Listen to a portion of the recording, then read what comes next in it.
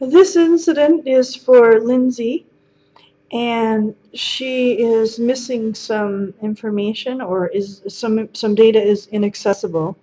So what you must do is document in the notes field what exactly the problem is that the customer is having. And in here should be the name of workstations, the contact telephone number if it's unavailable in here. Also document if there's a printer involved with the incident, put down the name of the printer. If there's files missing on a file share, include the path to where the files are supposed to be, that kind of information.